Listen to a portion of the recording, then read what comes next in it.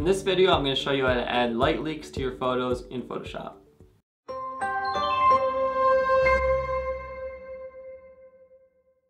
Hey everyone, my name is Justin, and in this tutorial I'm going to show you a really easy way to add light leaks to your photos in Photoshop. Now, light leaks are when light enters a camera and it causes a glare on the photo when it's not supposed to, but like a lot of things that aren't supposed to happen, it actually ends up adding a pretty unique and interesting style to your photo. So I'm going to show you how to add it digitally.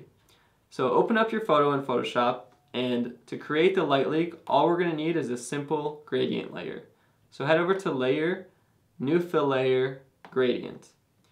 And then make sure before you select OK to set the blending mode to Screen. So I'll call this Light Leak. Now for your gradient, you want to choose this one right here. If you don't see that, head over to the cogwheel and select Reset Gradients. So you should have this preset set of gradients here. So go ahead and choose the second one, which is your foreground color to transparent. And then double click on it to adjust it. So now we want to make the first color white. So go ahead and double click on it, and I'm going to go ahead and make it white. Now we want to add another color. So just a little bit down there, we're going to add another color stop, and we're going to double click on it. And this one, we want to make it bright yellow. So go ahead and make it bright yellow. And then lastly, we want to add a third color stop. So this one you want to make bright red.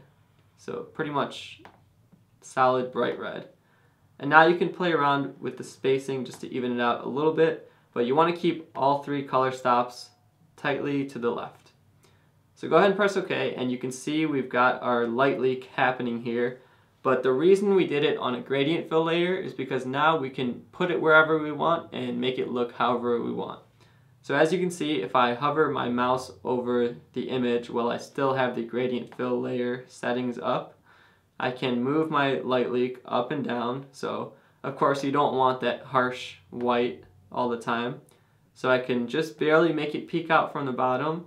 I can also do things like adjust the angle. So if I want it coming from a different direction, I can do that as well and move it.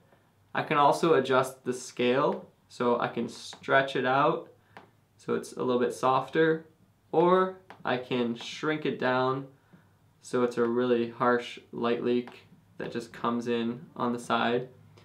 And then of course I can adjust things like the style. So this is just a linear gradient, but I can also make it a radial gradient like this. So I can add light leaks wherever I please and move them around. I can also use reflected, which is another cool one, and place it wherever I want. And the cool thing is, once I'm done and I have it where I want, I can just click OK, and if I hit Command J or right click and duplicate it, I now have the same light leak on another layer.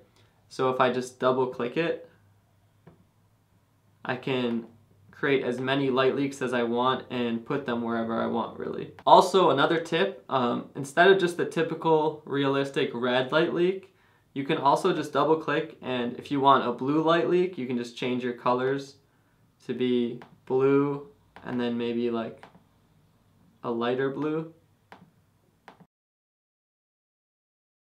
So you can just edit your gradient to make it whatever color of light leak you want, and you can still move it around just the same.